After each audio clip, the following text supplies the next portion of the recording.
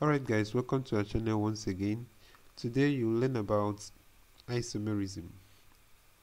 So isomerism is simply a phenomenon where organic compounds exhibit the same molecular formula but differ in the arrangement of their atoms.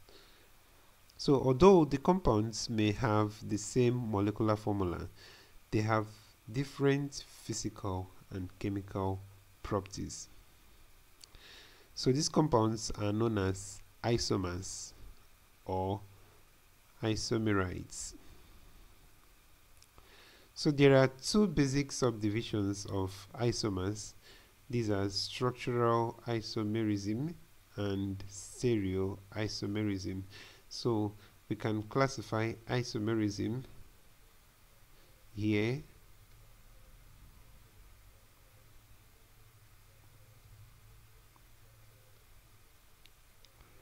as either structural,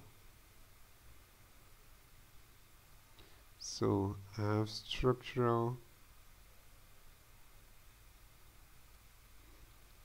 isomerism, and then stereoisomerism.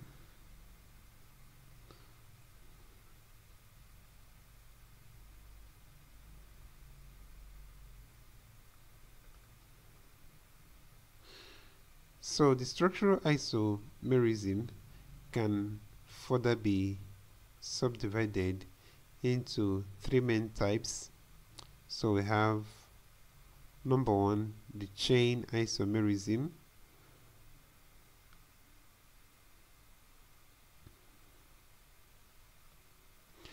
Chain isomerism. So we have again number two, the positional isomerism.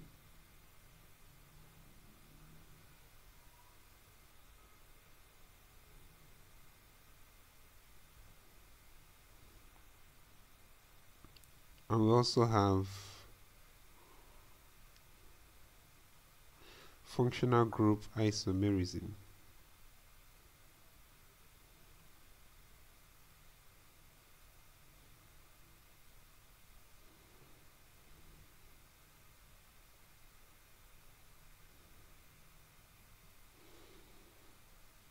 So the stereoisomerism can be grouped into two. So the two major types are optical isomerism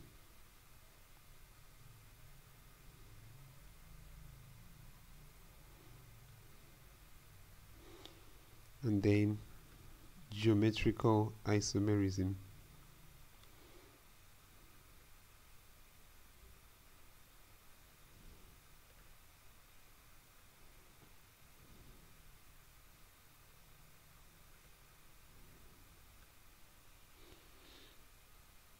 So, having known this, we'll go ahead and proceed with the structural isomerism. So, like we said earlier on, the structural isomerism can be of three main types. These are the chain isomerism,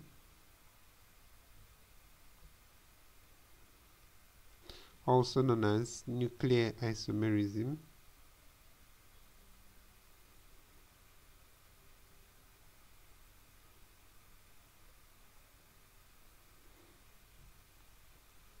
so we have number two, positional isomerism,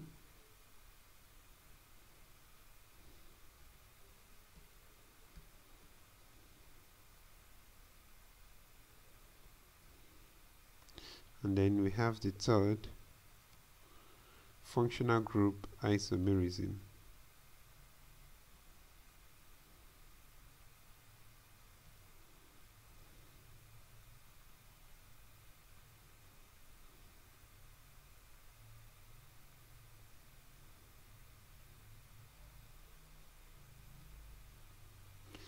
So I'll go ahead and wipe this. So it is also important for us to note that structural isomers are also known as constitutional isomers. Alright. So let's consider the first type of structural isomerism, which is the chain or nuclear isomerism. So the chain isomers differ in the arrangement of the carbon atoms in the molecule. For instance, if I have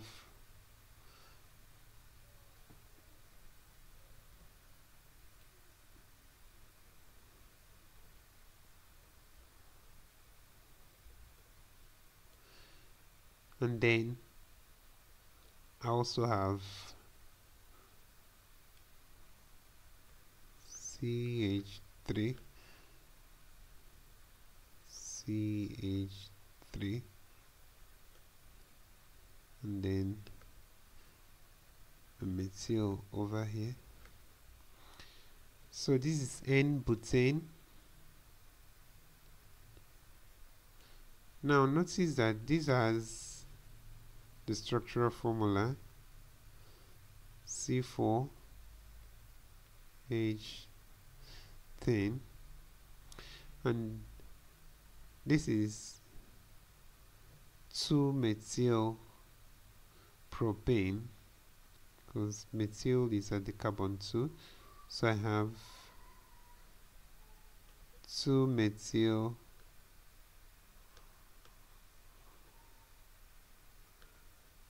propane. So this will also have the formula C4H10.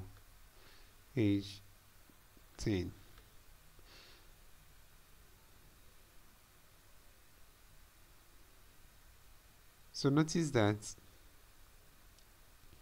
this is a branch chain while this is a straight chain.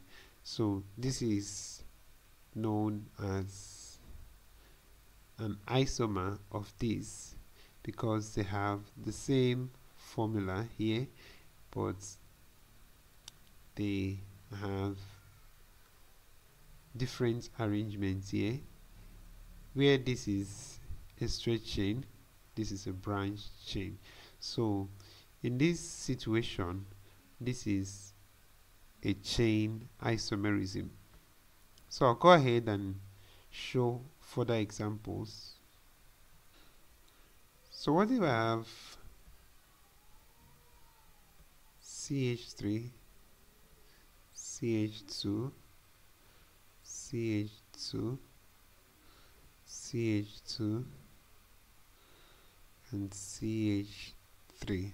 So this is 1, 2, 3, 4, 5. So this is N-pentane.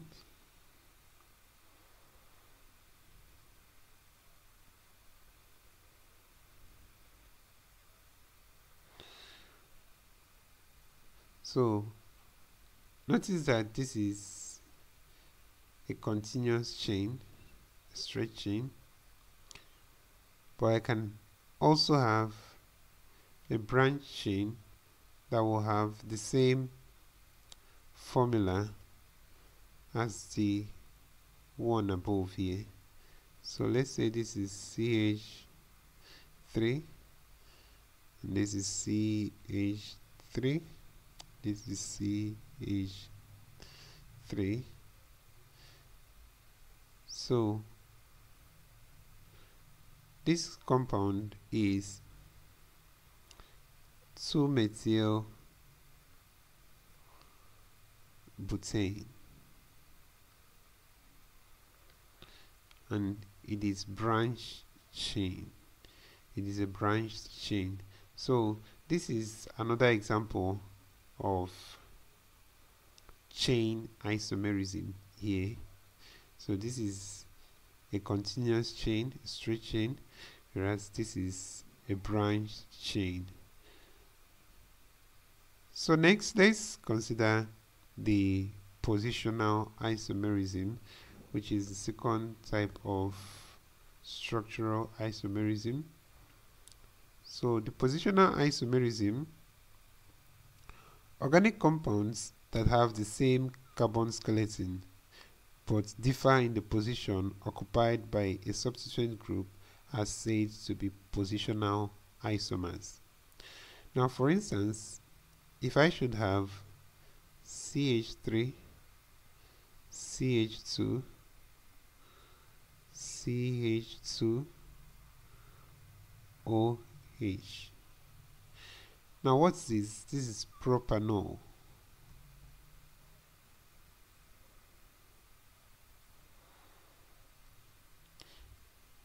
And when I have this CH3, CH bonded to OH, and then CH3. So this compound is 2-propanol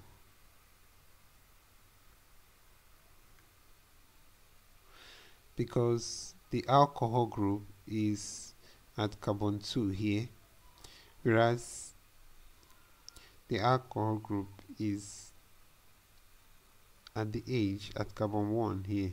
So this is propanol and this is 2-propanol. Now these two compounds are positional isomers. So the phenomenon here is that of positional isomerism.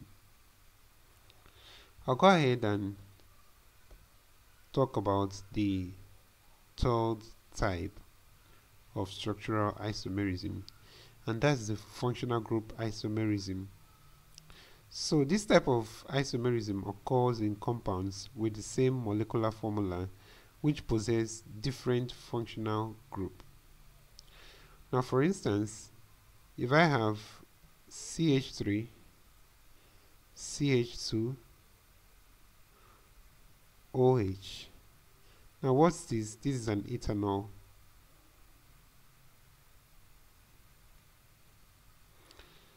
And then if I have CH3, O, CH3. Now what's this?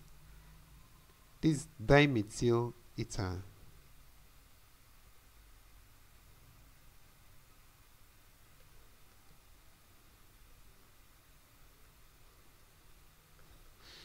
So notice that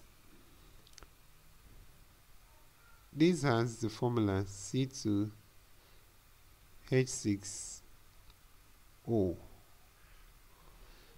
and then this also has the formula C2H6O.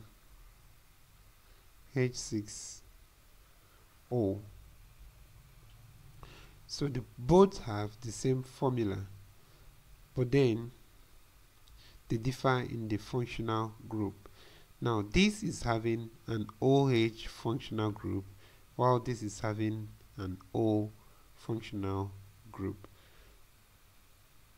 So this is a hydroxyl, so this is an oxo, which is an ether. So you see this as dimethyl ether, and then we see this as an ethanol, which is having a hydroxyl group. Alright, so this is a good example of functional group isomerism. So another example of functional group isomerism is this. So perhaps we have CH3,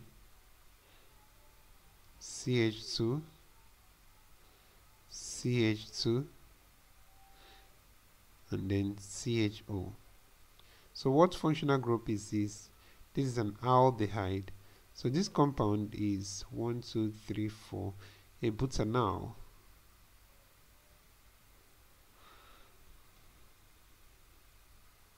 Which is an aldehyde.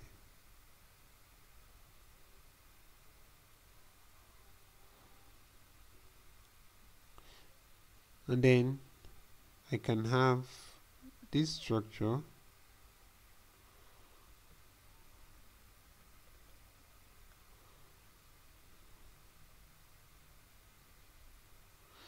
and then this is typically a ketone. So what structure is this? This is butan 2-on. So this is 1 carbon 1, this carbon 2, this carbon 3, this carbon 4. So I'll have butan 2-on, which is a ketone. So notice that these two will possess the same formula, that's C4H8O.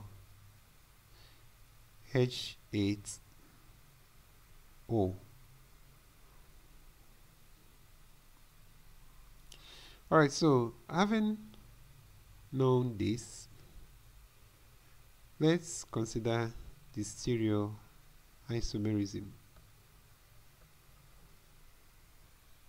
So let's understand that stereoisomerism is an aspect of stereochemistry, and it is exhibited by isomers which have the same structures but differ in their configuration. So we have basically two types of the stereoisomerism, of which number one is the geometrical isomerism, and then we also have optical isomerism. So when we talk about geometrical isomerism,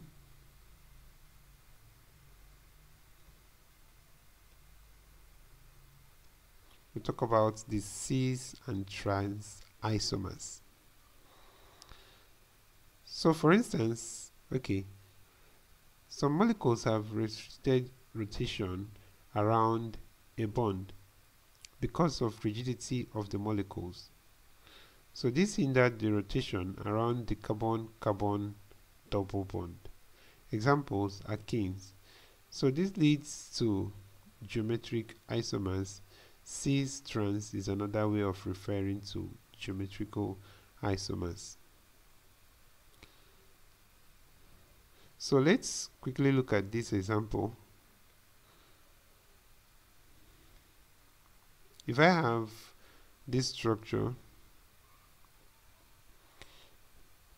and this is H, and this is CH3,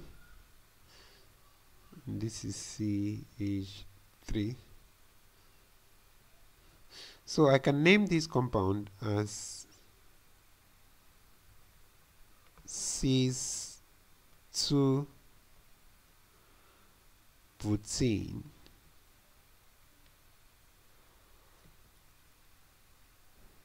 whereas if I have this is a CH3, and I have H over here. So let's say I have CH3 here, and I have H over here. So notice that this is trans. So I call this trans 2-butene. So this is typically how geometrical isomers seem to be. So they are just mainly the cis and trans isomers. So you see this on the same side as this, that's cis. So when this gets to reverse this way, it's a trans. So in geometric isomerism, the molecules differ in their relative positions. So you have a cis-2-butene, and then you have a trans-2-butene. So I'll go ahead and wipe this. So the next type of stereoisomerism is the optical isomerism. So optical isomers are molecules whose structures are mirror images but cannot superimpose on one another in any orientation. Now, molecules with non-superimposable mirror images of each other are called chirals. Now, for instance, your palm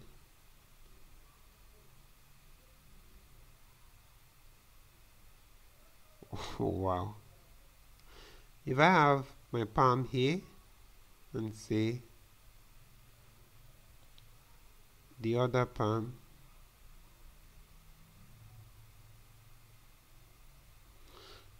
oh wow. So let's say this is the left palm and then this is the right palm.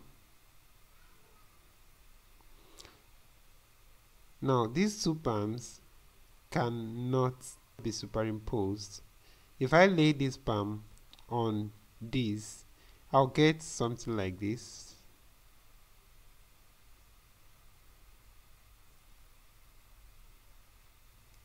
And then this other on top will have my thumb down here, and then this. So you notice that they are not superimposable. So as such, they can be referred to as chirals or chiral objects. So optical isomerism is actually displayed by compounds which have the same structure but different configuration. So for instance, if I have bromochlorofluoromethane, which is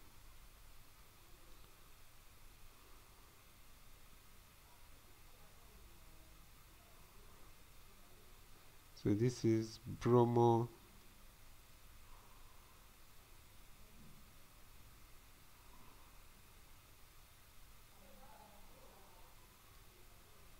chlorofluoromethane. So a mirror image of this will have this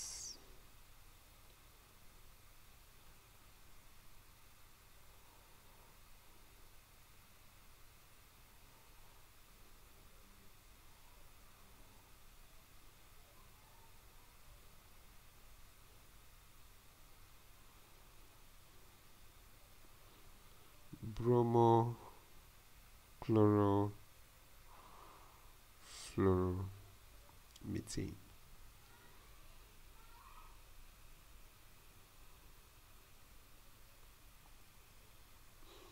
So this compound is bromochlorofluoromethane.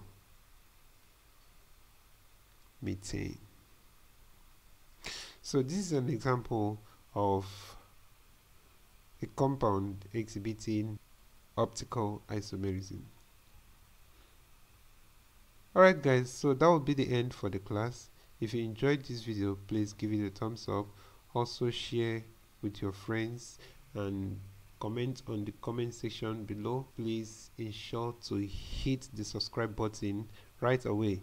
Thank you.